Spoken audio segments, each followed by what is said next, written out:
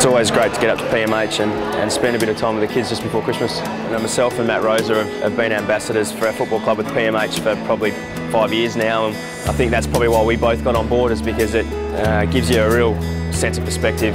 I mean, I'm not a parent, but I'm an uncle, and I'm an uncle to a couple of young little kids, and I could just imagine if anything were to happen that you'd want them to be treated and looked after as best as possible, and PMH offers that. It's great that we can come back up here and offer something. What do you think the kids get out of it? Because you see their faces light up when they see you guys. Hopefully a little bit. Hopefully takes their mind off part of their suffering, I guess, or what they're going through at the moment.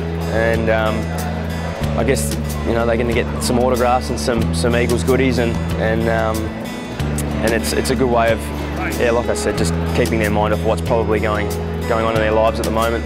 A few of the boys get into the games and stuff, little kids at home. Yeah, they do. I saw the boys grab the basketball already. I'm sure they're going to try and use that, but they're generally pretty good. Everyone we bring up is, we tend to bring a couple of senior players and a couple of rookies, just to give them an idea of what it's all about. Being an AFL footballer is not always just about playing football and playing it really well. You've got an opportunity to have an impact on a lot of people, and this is just another aspect of that. I believe it's quite moving from time to time too, isn't it, with kids that have got very serious illnesses?